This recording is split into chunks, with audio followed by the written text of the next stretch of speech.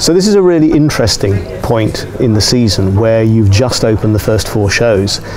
These are the 4 shows that rehearse side by side during an initial 8-week rehearsal period, and then they open in 4 successive production weeks.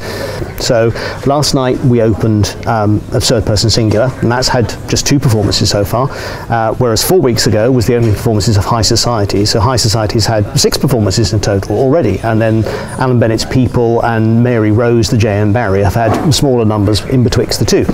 So audiences are getting a first chance to sample the range of the season at this point. The acting ensemble is getting the chance to begin to figure out exactly how the 4 pieces sit together, how the ensemble works, and as of this point onwards, this is where Life for the Actors gets really interesting, because from this point onwards, it's now all about repertoire.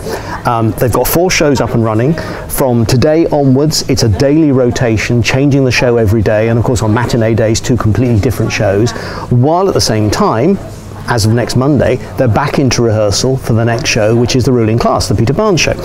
So at this point in the season, audiences get the opportunity to begin to see the range of work on offer, so that you can come and have a slightly spooky but nonetheless uplifting afternoon with J.M. Barrie and Mary Rose, say, at a matinee, and then come back on the same evening and you've either got something all singing, all dancing, all shouting like High Society, or you've got the very witty and very racy Alan Bennett's People, or you can come and see, alternatively, the classic 1970s Ayckbourn drama of Suburbia, with all of its associated hilarity. So depending on which combination you come to see, whether it's successive days, whether it's 2 on a matinee day, audiences can begin to sample just the range and the demands that are placed on the actors within the repertoire season. And of course, as we go further into the season, as the other 2 shows, first of all Ruling Class and then finally David Gregg's Europe, join the repertoire, the breadth of that experience for both audiences and performers just grows and grows and grows.